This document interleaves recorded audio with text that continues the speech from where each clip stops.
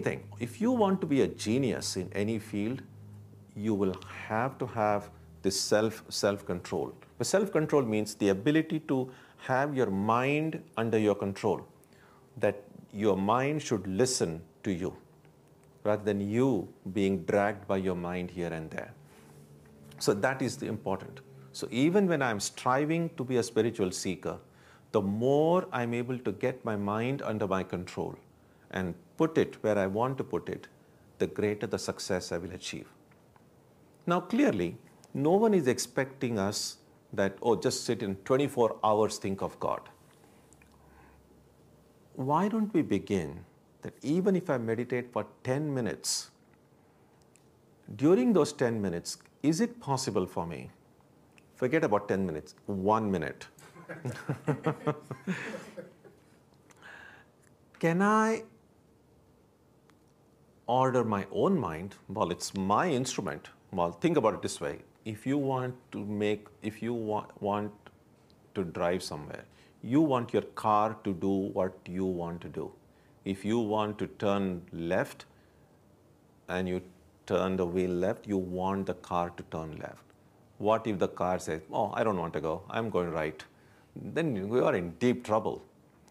That's what our mind is doing right now. Even when we say, oh, this is my time for meditation, and we are at the wheel of our own mind, and say, now think of God. And the mind says, now I want to think of something else. We are in trouble.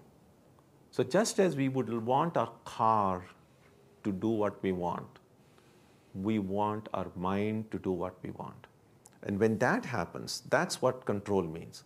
Here, self-control is not controlling the self in the sense the Atman. Here, the self means the mind. And that's why it is said, blessed are the pure in heart, for they shall see God. What does purity of heart mean? That the mind which is completely in control. Then I get to decide where I should place this mind. Swami Vivekananda once famously said, he said, if I had to begin my education all over again, I would not read any books at all. He said, I would spend the first few years just training the mind. And once the mind is trained, then whatever you want to study, just imagine, if the mind is fully under control, you don't need to spend years or hours studying some subject. You just get the book, a fully controlled mind, it's like a shining searchlight. You just sit it and you get what you want. That's what a trained mind can do. And that's what Krishna is mentioning here, that those yogis who strive are able to find the spirit and get the knowledge, I am the Atman, I am the spirit. But others who are trying, it's not that they are not sincere. They are struggling, they are sincere. But along with that sincerity, if there is no self-restraint, if there is no focus, then our mind will just go here and there. And then that effort will not bring us the required result. It's like one student reached school late, and the teacher said, why were you late? And he said, well, there was so much flood and there was such a current to the water that every step I took forward, I was pushed back by the current 2 steps. And of course, then the teacher said, well, then how did you even reach the school? And then he said, well, I started walking backwards. He said, it's only a joke. It's not mathematically possible. But essentially, that's what's happening. Sometimes if there is a current pushing us backward, and you might, forget about the current. Just think about it this way. So when you take an escalator, when you go to the airport or wherever, and say, normally, the escalator which is going up, we use it to go up. Now try taking an escalator which is really coming down and you try to go up. Now, first of all, you will really have to speed up your going to neutralize the coming down, if at all you want to make some progress. But that's what's happening in our life. We are sincere seekers, but while we want our spiritual life to go in one direction, there are other things in our life which are pushing us back. And that's why we are not able to see as much progress in our lives as we would like to see. So it's a very important verse number 11.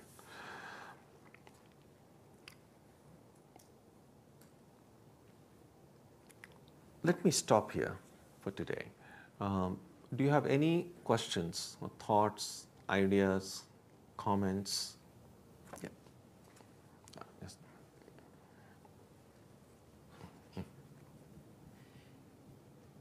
If you've been trying to pursue a spiritual life for A a little while, loudly, yeah. if you've been trying to do some spiritual practice for a while, and as your life changes, things may come into your life that seem to make your life more difficult and more filled with confusion,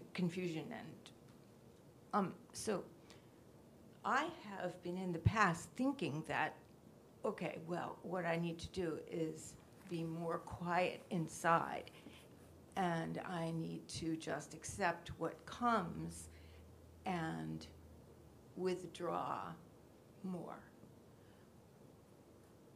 But on the other hand, that same stuff could be the escalator going in the wrong direction.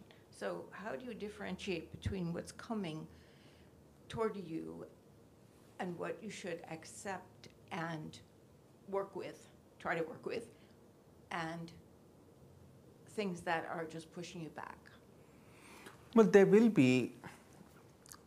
will always be situations in life that are challenging. In fact, once Swami Vivekananda was asked, what is life? And he said something like this. He said, it's the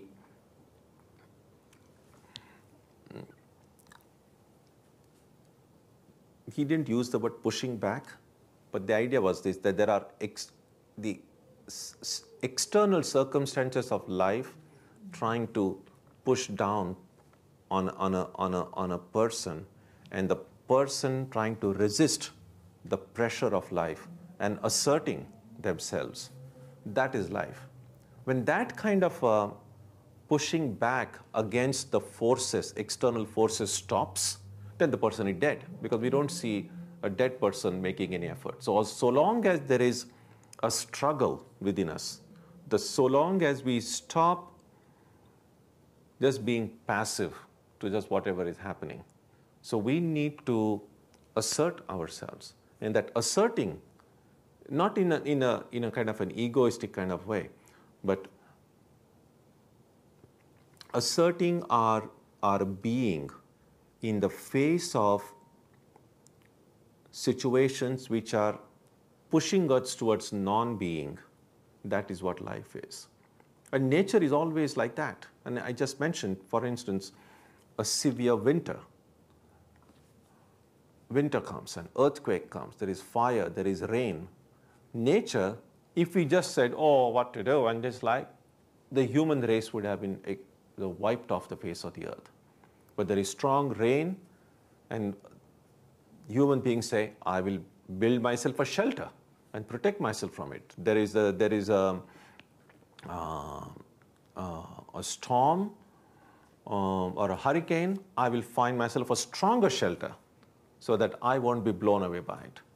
If there is extreme cold, I will find ways to keep myself warm. So nature,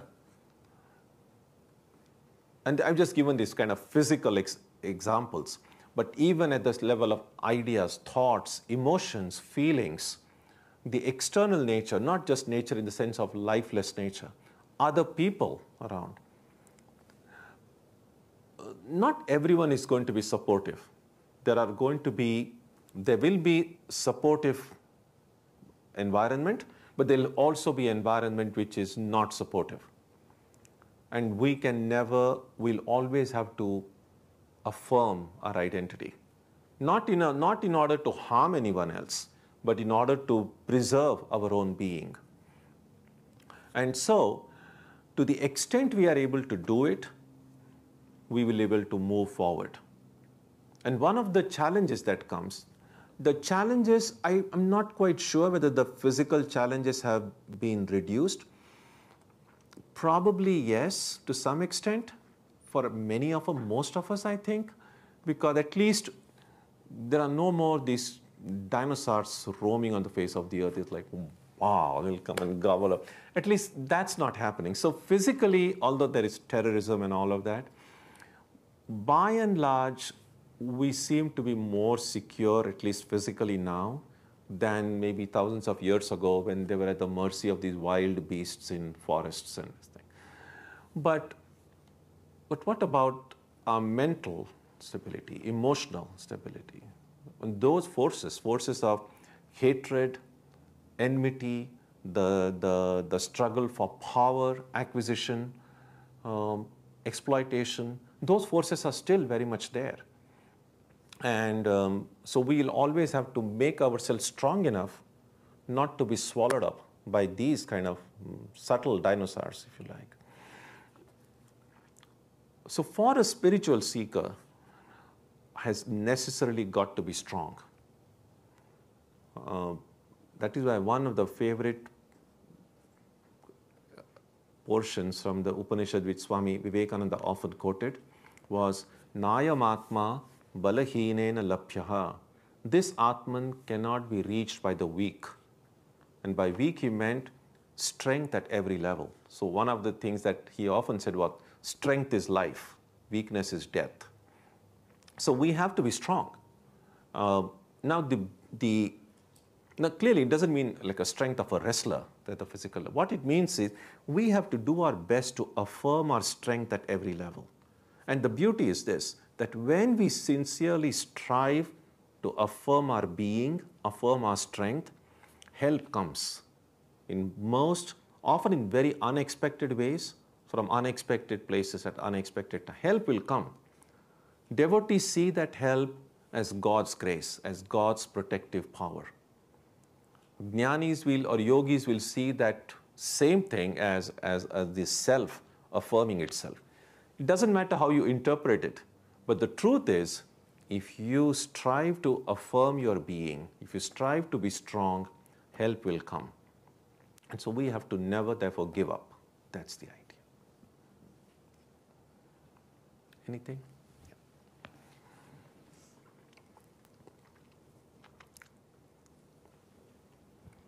Swamiji, when you said that we have to train our mind, so who is going to train our mind? Mind is going to train our mind. Mm-hmm. So its mind has two faces. Mm-hmm. So that's what we call. So our mind is already kind of divided. So there is one portion of the mind which is more sane, if you like, which has become more aware of a higher purpose in life. And the rest of the mind is not able to keep pace with it. And so that is why the terms that get used in books, they call it a higher mind and a lower mind. Mind is mind. Which is why it's like this. If at least a part of our mind didn't recognize the importance of spiritual life, we would never have come to spiritual life. And we know it's not that everyone in the world turns to spiritual life. In fact, I would imagine sincere spiritual seekers are always going to be a minority in the world. But we do. But that doesn't mean just because we turn to spiritual life that we are automatically become enlightened. So some portion of our mind has recognized the need for this higher aspiration in life. The rest of the mind is still kind of dragging behind. So it is this mind which is kind of become aware that has to now train and regenerate and lift. That's why the Gita says, lift the mind by the mind, lift the self by the self. Think about it this way. If you have had a dog, then this might make even better sense. Sometimes, you heard the story, you cannot teach an old dog new tricks. Now, it's easy to train a puppy because generally we believe a puppy is kind of a fresh mind and then it's easy to train. But what about a dog who is kind of middle-aged? What to do about such a middle-aged dog? The thing is this, every dog has a little bit of a puppy inside it. And if the trainer is good, that trainer is able to awaken that little puppy in a dog. And sometimes you will see a dog may be aged, but if you know the right way to train, you're really, because that, it's like us. Why think of dogs? We can just think about our own life. See, it's clear, of course. When we are younger, there is kind of there is more vitality, physical, mental strength, and optimism, and so learning becomes easy. As we grow older, clearly our energy levels keep on going down with age, and not always, but oftentimes, even the desire to learn something new kind of goes on becoming less too.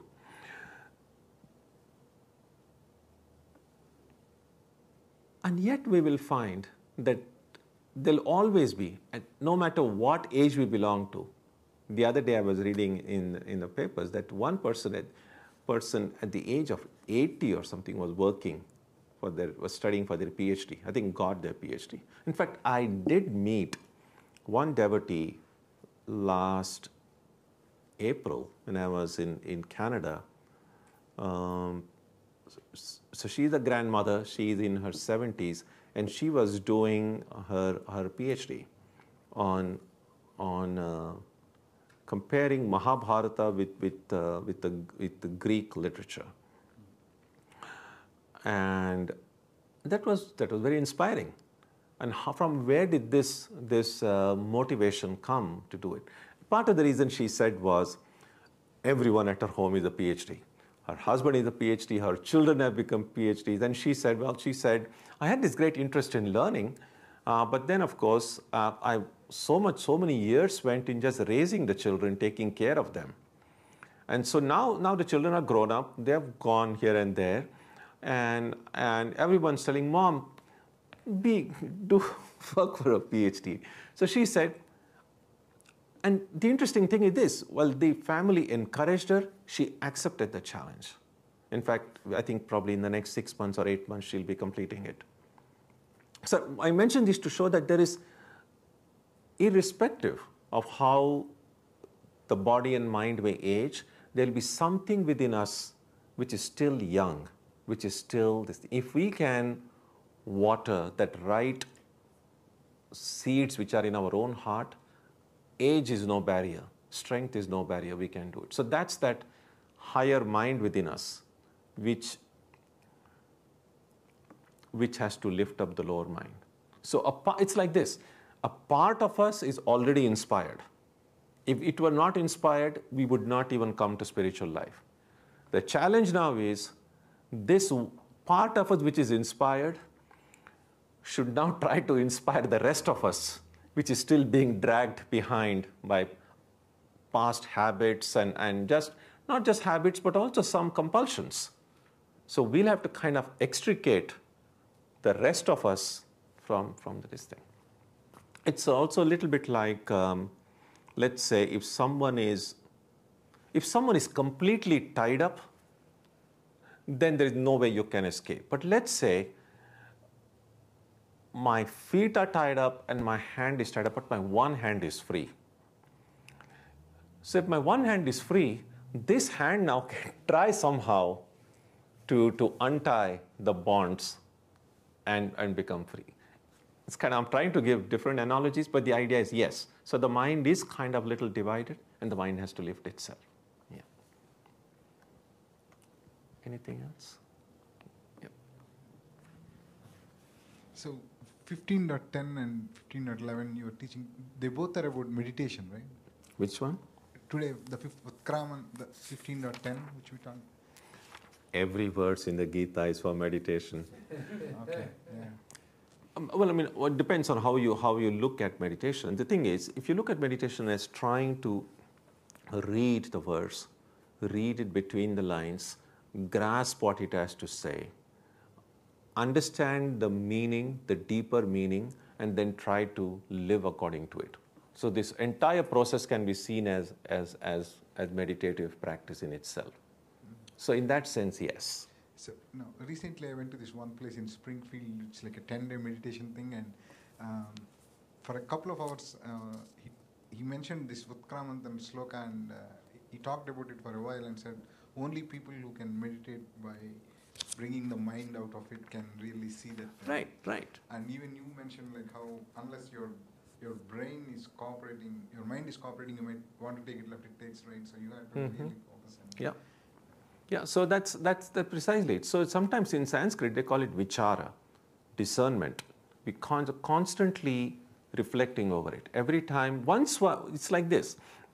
Once, even intellectually, if I'm convinced that I'm the spirit, I'm pure consciousness, then at least a part of me can remain alert to my intellectual conviction that I am the spirit. And then what that alertness will do is, in the course of my day, as I go about carrying out my duties, responsibilities, as I go about doing my work, I might find instinctively, because of my past ways of thinking, I will still see this as me. So every time my mind looks upon the body and mind as me, this part of me which is alert will have to say, no, that's not me, I am the Atman. So it's essentially that. It's a little bit like, well,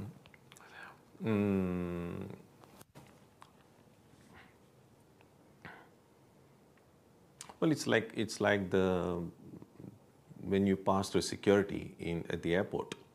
If you are carrying some stuff in your pockets or something, that sound will go, and they say, no, go back again.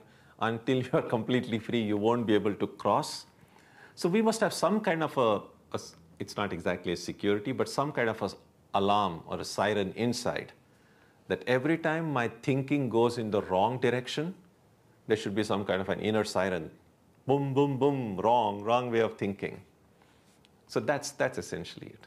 That's how it will be. My question is this. So it's funny you said even if you have 1 minute or 10 minutes, when you try to meditate, or if it's 10 hours, the main goal, is it like the guy who meditated 10 hours versus 10 minutes versus 1 minute? What's the difference? Or is there any, what? Well, the thing is this. Just do it for 30 seconds first. Because if I cannot do it even for 30 seconds, forget about 10 hours. But if I can do it even for 30 seconds, then there is some hope. Maybe today I can do it for 30 seconds. And if I try harder, maybe tomorrow I might be able to do for 1 minute. And then I keep on. So 1 minute becomes my baseline. And then I keep on working at it. Maybe after some time I can do it 2 minutes, 3 minutes. That's the way to go forward. And then eventually, if I'm able to do it for 24 hours, well, I'm enlightened. You see, so small steps at a time. That's the idea. Yeah. Okay, so we stop here today. When we meet next week, we'll begin with verse number 12. Om Jananim Saradam Devim Ramakrishnam Jagadgurum Padapadme Tayo Shritva Pranamami Muhurmuhu. We bow down to Ramakrishna and Holy Mother.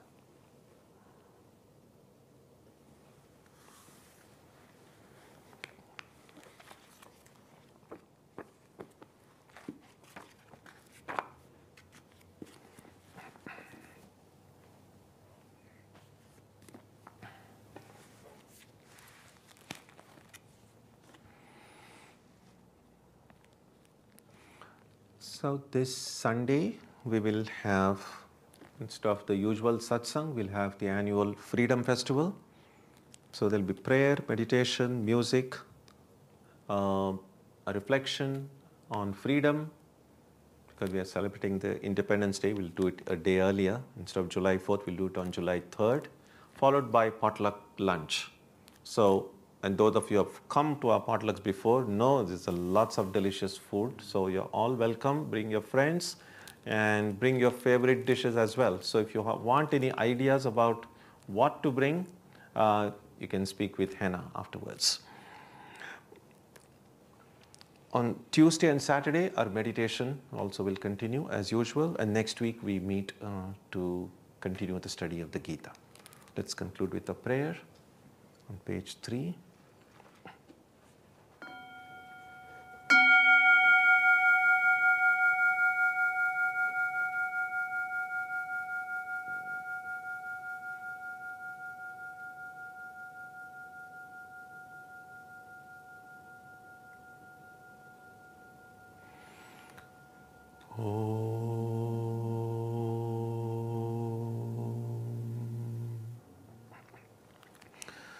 May the Divine Being, who is the Father in heaven of the Christians, Holy One of the Jewish faith, Allah of the Muslims, Buddha of the Buddhists, Tao of the Taoists, Ahura Mazda of the Zoroastrians, the Great Spirit of the Native Americans, and Brahman of the Hindus, lead us from the unreal to the real, from darkness to light, from death to immortality.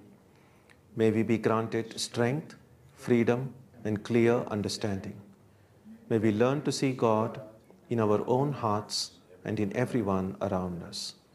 May God bless us all and fill our hearts with gratitude, grace, and love. Om Shanti Shanti Shanti. Peace, peace, peace be unto all.